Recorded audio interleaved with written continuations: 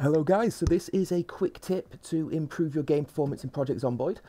What you want to do, you want to go into your Steam folder, into Steam Apps, into Common, into Project Zomboid. Alternately, if we just grab Steam, bring that over. Oops. Right, bring it all the way over, make it big. If you right click, go to Manage, and you can browse local files, it'll take you to the exact right place.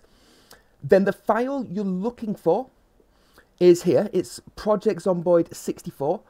So if we open that up, I think mine's going to default to Visual Studio. Yeah, it does. You can just open it with Notepad though, don't worry. You don't need to get Visual Studio for it.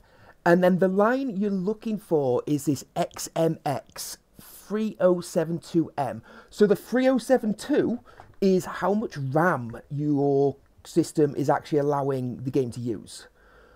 It's kind of, you can call it soft coded because we could just change it here. You change that.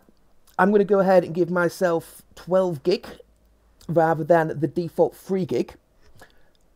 Save that file, and now you're going to see a noticeable improvement in your game performance. Obviously allocated to how much RAM you've got, not how much RAM I've got spare.